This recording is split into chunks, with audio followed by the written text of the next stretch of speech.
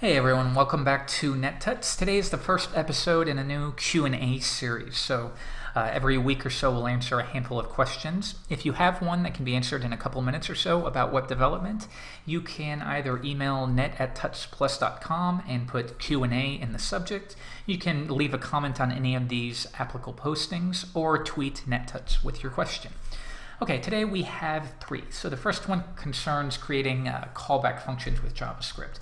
So you might be familiar with something like jQuery, where you can attach a click event and then you run a callback function when that event has occurred.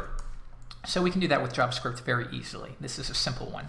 So let's go ahead and create some random function like do something, and it's going to accept a parameter, let's say name, and all we want to do is alert hello plus name. Okay, we've done this many times, right? So we're going to call do something, we're going to pass in our name, but also we want to pass in an anonymous function that will serve as our callback, which will only run after whatever is contained within this function has run. And just for brevity, we'll say alert callback called. Okay. So now when we pass this in, it needs to be represented up here. So we can either call it callback, or you've probably seen CB before. So now this variable CB is equal to this function specifically.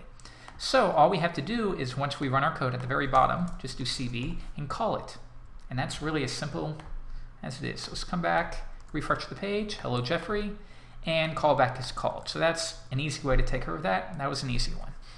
Okay, so the next one is about less. So you guys might remember a few days ago I overviewed less.js, and I got an email asking if there was a compiled version so they didn't have to worry about any JavaScript issues. Yes, the one I was able to find is at incident57.com/less. It's a free download, and it seems to work perfectly. So let's do a test. Let's create a new folder. We'll just call it test, and come back to Coda.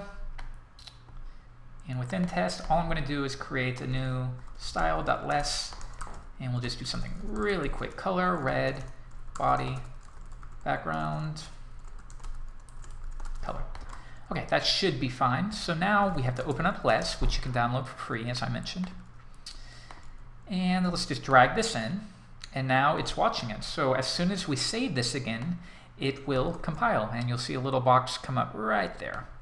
Let's come back, and now you'll see it generates a style.css with our file, and then you can use that one for production. All right, so that works really great. I highly recommend it. Okay, and the last one is a more specific example about a menu problem.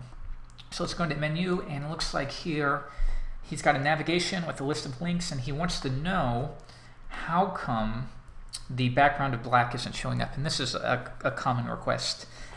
First, let's just go over a couple of things. You can clean this up quite a bit. You can change this to an HTML5 doc type, something like that. You can get rid of all this, just clean up your markup here, meta, char set. Okay, that's a little bit better, and you can get rid of that. Okay, so now the first thing is, the problem is that he's floating all of the elements here. So if I come back, and if we set the quick fix is overflow hidden, okay, that'll force it to contain it. So what you're doing is, because he's floating all of the elements, it sort of takes it out of the flow of the document, even though these elements will still affect other inline elements. It'll cause the parent element to collapse. So most people set overflow to hidden, but if you're in a situation where maybe you need some kind of graphic to overflow the boundaries, the next fix is to do something called the clear fix. So what the clear fix does is it pretty much adds content after the element. And you can see content here. You can set display to block and clear. So it's pretty much the same thing as setting clear both. And then all you have to do is add a class of clear fix, and that'll take care of it. The only thing worth noting here is we're also setting zoom to 1. IE6 and 7 sometimes have some issues with has layout.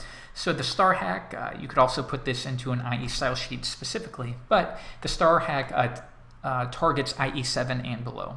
So here we're just setting a has layout, though you could also do something like height 1%, but I've also heard that can have some issues in some browsers. So zoom 1 works just fine.